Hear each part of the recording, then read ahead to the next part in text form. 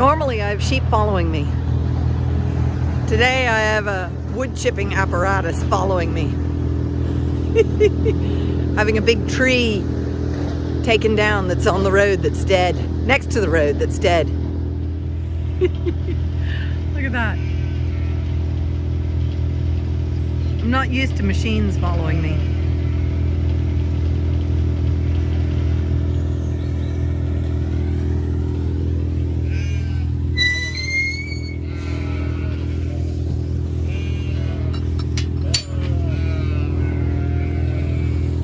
Hey guys, a machine's coming in.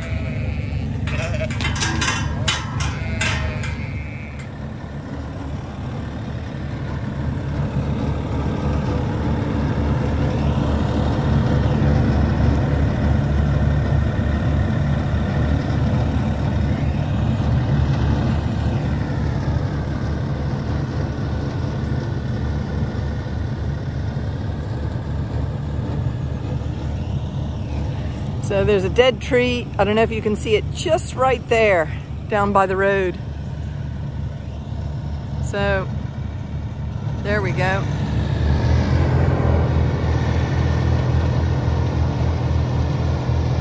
He's gonna follow my pickup truck tracks. We went that way yesterday. My father and nephews and nieces and my brother, to show them the dead tree. So that's the wood chipper. So we're gonna save all our wood chip and return it to the soil and use it for bedding in the winter. Isn't that right? Okay, I'm gonna get the sheep in here because the other tree surgeons are gonna come along the bottom of the field. So the ewes are all here and the other tree surgeon is down at the bottom there. And he's gonna close that gate and then the sheep are gonna go in this field. So I've got to close this gate before they finish their nibbles.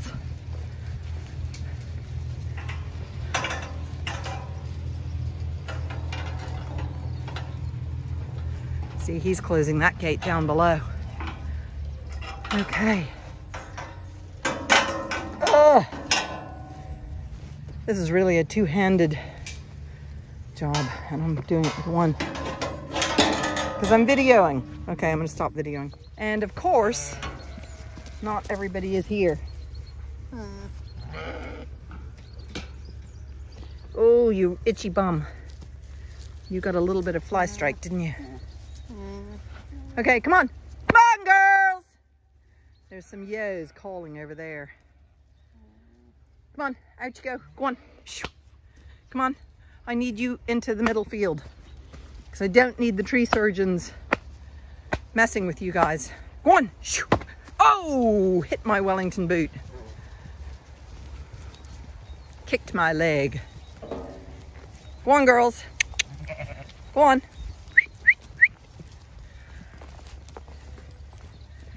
Okay, that's one lot.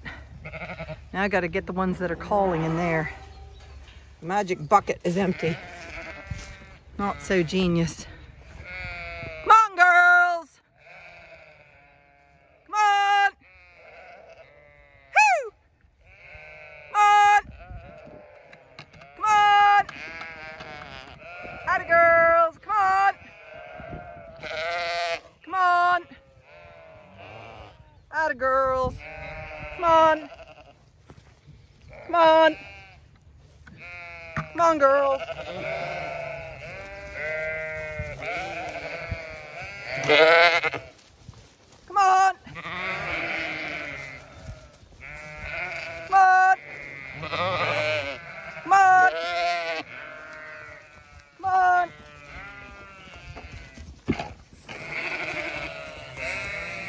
There we go.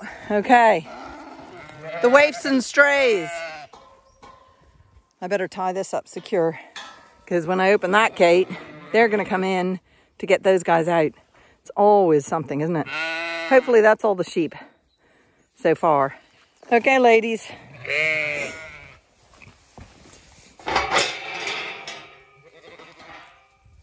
Come on, girls. Come on, girls. Hip. Come on. Go on. Go on. Hip. Come on. Now, there we go.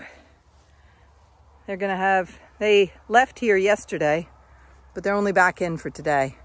And tomorrow later today, they'll go back into that field after the tree surgeons are done.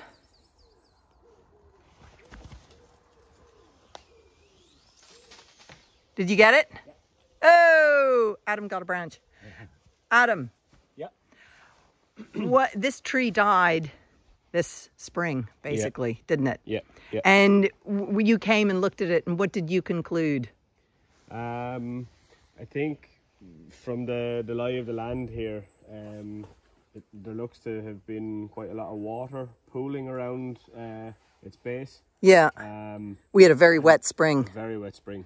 And chestnuts, they don't like it too dry and they don't like it too wet. So they're very picky. Yeah, very picky, yeah. And unfortunately, I think coupled with the bleeding canker. Bleeding canker, which is a kind of... it's a bacterial dysfunction of the cambium layer of the tree.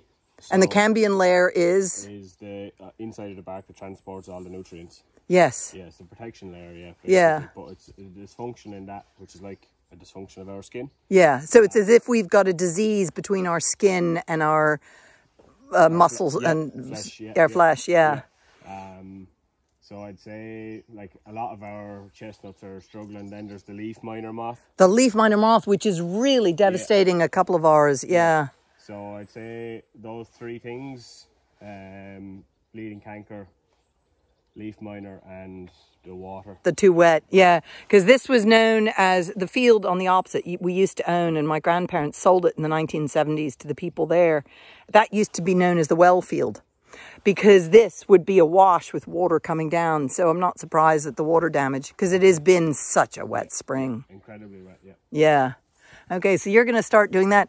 And you were telling me you've got a friend who wants 2.5 meter branches to go into a stage in a theatre. A set design. A set design. That's the word I'm looking for. That's the word, yes. So they're all going in a kind of a pile, and they'll be suspended above where the actor will be, or where the stuff will be. Ah, and is this is for the arts festival that's happening in Kilkenny now? Or this one, because that's really soon. It's now. It started. And she also wants a load of sawdust that she's going to mix with brown paint and latex and make fake mud. Ooh, what fun! That'll be going around the base. Oh well, so I'll get more details, but I'll get a few of these branches and see if she wants them. I'll take some pictures later. Okay. And I'll get you some more details. Oh, dude, that would be great. So it's a nice use for the wood. It is. It's not just burnt or chipped or left in the corner. That is actually going off to... well, my wood chip gets used very productively for the soil. Yeah. I'm one of the few people who do that at the moment. Cultural stuff. It's a cultural endeavor. That's even better. Yeah. So, yeah, okay. So they're going to take that down. And the firewood, I suppose, can you plant the firewood next to the ash so we don't mix them? Because horse chestnut goes spongy very quickly, so it needs to be burned quicker if we're going to use it for house firewood. But you're going to wood chip a lot of this for me, right, Adam? As much as possible, other than the 2 branches for you, your friend. Yeah. Yeah, because horse chestnut branches are so good and characterful that they can do those kind of things. She wanted something curly, like curly willow. Curly anyway. And we wouldn't work on a lot of those, and if we do, they're quite small. So yeah, this is, I think, we'll give her. Well, you can give her the choice. You might have to call her and say, "Come out and look at the curly horse chestnut branches." Well, I'll get a few photos and get my measuring tape out. 2.5 meters is long as well. It's too long for my van, so. So, well, you can leave them. Two. Unless she comes, she's got a polo, so she could drive in and put them on the roof. And there you go, and drive across the fields. Yeah. Excellent. Oh, Adam, you're still doing it. Horse chestnuts are so difficult to throw the weighted rope on. Well, I have got lots of lovely wood chip now. I can always do with more. Some of these are from loads of trees that the tree surgeons brought with them. Because I always say I want wood chip. So this load came first. This load came second. And that load came third. Hey, kitty. How are you? Brrr.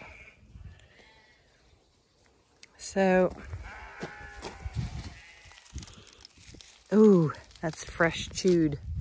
This has lots of leaves in it. What kind of leaves are these? They're not horse chestnut leaves. They look like birch leaves. Anyway, I love my wood chip. Excellent stuff for the soil. Isn't that right, kitty? You're not to jump up on me because I only have a t-shirt. I don't have any thick clothing on to deal with your claws. No, don't jump on me.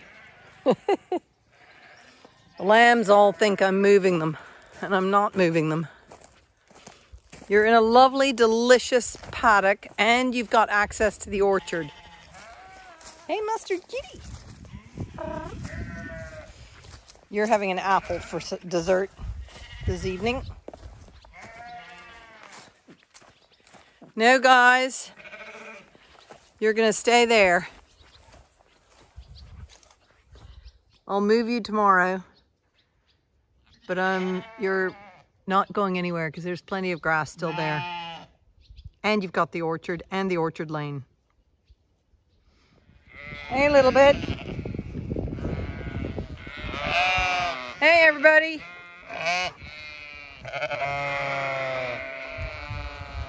You guys want to go to the fresh field, huh? We'll go to the fresh field. Come on, ladies.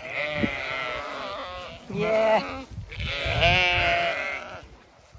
Oop, don't do that. You're butting me. Come on. Hey, Java! Leave it. Come on, babies.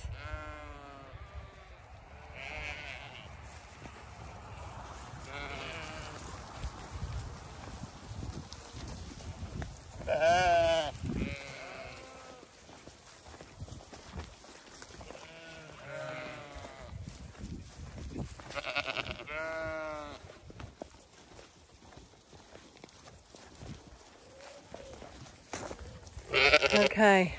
Oh, I can see the tree is no longer there. I was away all day at my garden course up in Dublin. Well, Wicklow. Oi! Come back from the road. No. You're not going through that gate. You ready to go through this gate?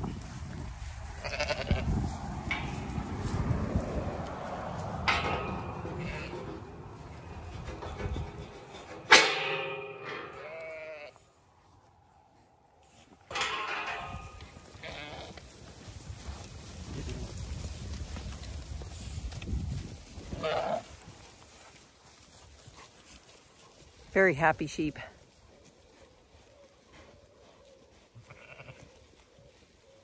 I'm going to walk over and see what the tree surgeons did. I've been away all day since I saw them this morning. Java and Inca are stuck behind the alpaca. Come on! They don't want to go through the thorns. They're so small that the thistles. So the alpaca was blocking them. So they couldn't come. Come on, pups. Attaboy dogs. They're carefully making their way through all the thistles. Come on! Come on! Good dogs. Come on! There might be tasty little bits, you never know, in amongst where the vehicles, you can see where the tree surgeon vehicles went. This browning of the leaves that you see here, this is the leaf miner blight that he was talking about this morning. So one of the things that is killing the horse chestnuts. And there you can see a pile of logs where once a tree stood. So I asked them to slice it up in coins so I can split them. So they're all splittable. Look at the rot. It's all rotten. And it was dead. Very dead. It's so sad. So those were dead ash from the ash dieback. And this horse chestnut is the rest of it.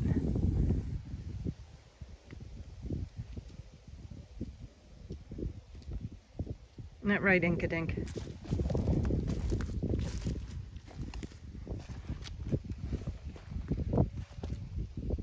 You coming over on that one? Clever girl. You're such a clever pup.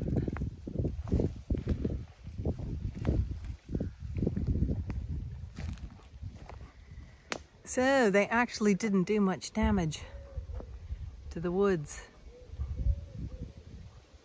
And that's where the tree stood.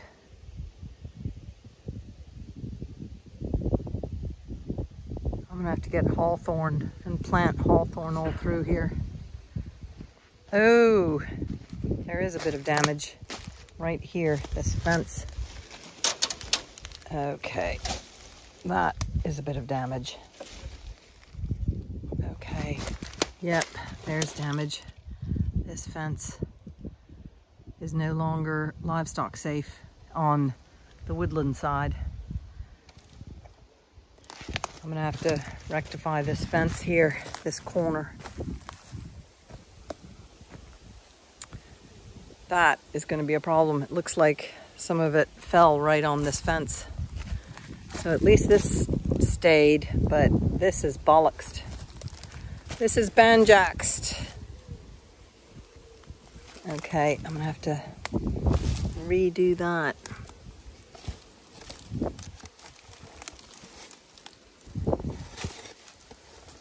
I'll have to make a hole. Oh, get one job done and it creates another.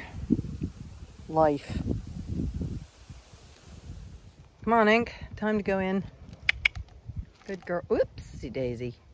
Are you gonna find your way over? Do you want me to carry you?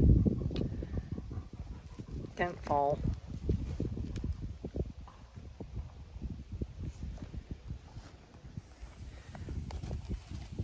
Do you want me to lift you? Ugh, there we go. There you go. And the alpacas are gonna come over and explore where all the work was done today. Now, none of you to get out tonight. I'm gonna have to fix that fence tomorrow. Very boring.